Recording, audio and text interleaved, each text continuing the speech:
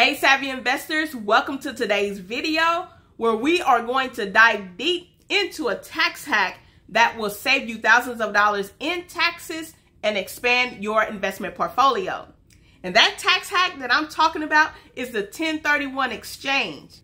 And if you're tired of paying these hefty capital gains tax when you sell your investment properties, then continue watching this video because I am going to explain the ins and outs of a 1031 exchange. By the way, my name is Nikki Burns and I help six-figure multifamily buy and hold investors save $50,000 in taxes and maximize their cash flow using the wealth method. And before we get into the details of the 1031 exchange, click the like button and subscribe to my channel so we can help other investors find this video. Now let's get started. All right, let's begin by understanding what a 1031 exchange is. A 1031 exchange is a tax deferral strategy that allows you to exchange one property for a like-kind property without paying any capital gain tax on the proceeds from the gain of the sale. This means that you can take the profits from that sale and reinvest into another like-kind property, thereby allowing you to keep your money working for you. Now, before we dive deep into how to utilize this strategy, let's understand the advantages and disadvantages of a 1031 exchange. The first advantage of a 1031 exchange is tax deferral. You get to avoid paying capital gains tax on the sale from your investment property, allowing you to invest the proceeds in another property. The second benefit is portfolio diversification. Now, this exchange allows you to invest in different types of investment properties. The third benefit is increased cash flow. Exchanging into a property with higher rental income potential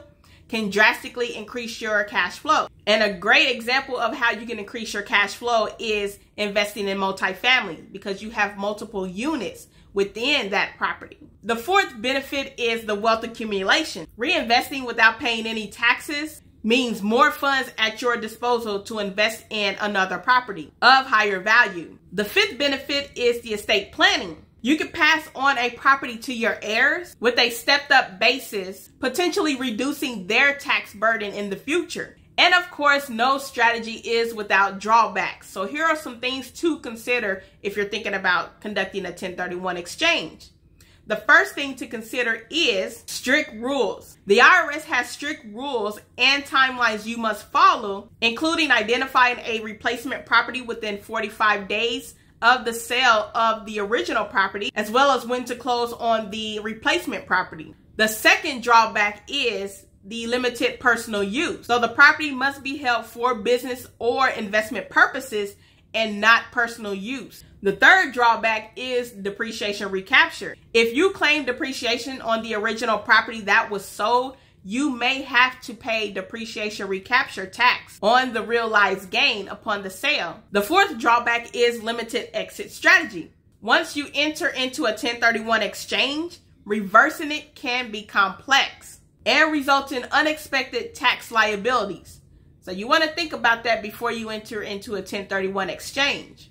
Now that you know what a 1031 exchange is, as well as its pros and cons, let's go over the steps to execute a 1031 exchange. So step one is selling the original property. Step two is identifying a replacement property within 45 days of the sale of the original property. Step three is closing on the replacement property within 180 days. Step four is using a qualified intermediary to facilitate the 1031 exchange and hold the proceeds during the transition. And there you have it, a complete guide to the 1031 exchange to avoid paying capital gains tax on your investment property when you sell it. And if you found this video helpful and you're thinking about doing a 1031 exchange for your investments, then click the link below in this video to book a call with me, and I will see you guys on the next video.